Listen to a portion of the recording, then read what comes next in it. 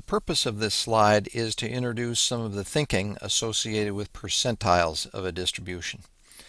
As an example, if you look at raw SAT scores, this is back in 2008, of the top 6 institutions in the state of Virginia, you have Washington and Lee giving what's known as an interquartile range of 1300 to 1470.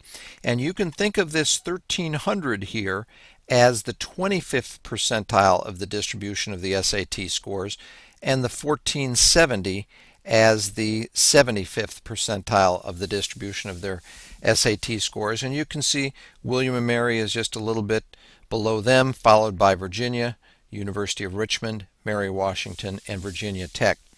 Let me go back to the Washington and Lee scores again.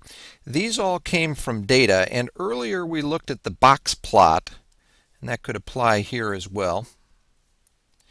And the 25th percentile is 1300, and the thinking associated with that 25th percentile is 25% of the scores were below 1300 and 75% were above 1300. Likewise with 1470, that would be the 75th percentile, and you have 25% of the scores above that and 75% below. Now somewhere in between these two numbers, and I don't know where this is for Washington and Lee, I'll just make up a number here, maybe 1380, is what's known as the 50th percentile, or the sample median, and it's the point where you have half of the distribution above and half below. And then sometimes with these box plots they like to have a whisker out to the absolute maximum, and I wouldn't be surprised at a place like Washington and Lee that somebody scored a 1600 and it may drop down to their very lowest score, which maybe was 1080 or something to that effect. As a second example, what is the story if a 10-year-old boy is at the 37th percentile of his peers' heights? Well, here's the story. Heights tend to have a bell-shaped distribution.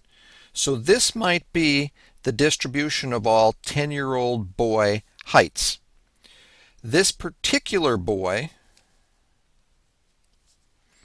is at the 37th percentile, and what that means is 37% of the area falls to the left of his height, and 63% of the area under this curve falls to the right.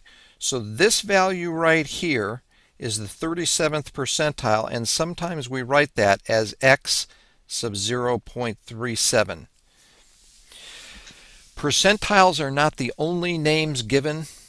They are also known as fractiles and quantiles, and you'll see those used in other textbooks and out in the literature as well.